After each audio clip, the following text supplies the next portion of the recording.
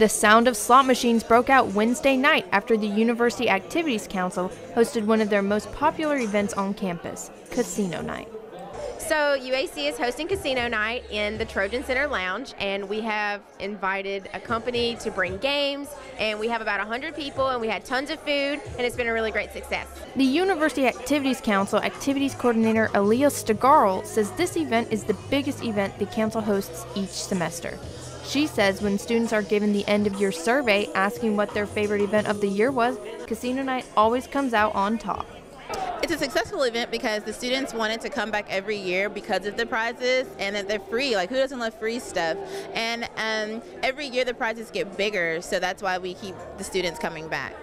Unlike a real casino, students of all ages are given the chance to gamble all of their fake money on any game of their choosing.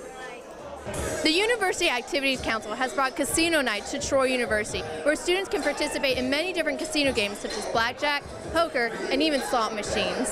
It's been a casino night, and I really went to one table to play one poker game. I don't know if it's poker or not, but we spin the wheel, and I started out with $1,000, but now I'm broke.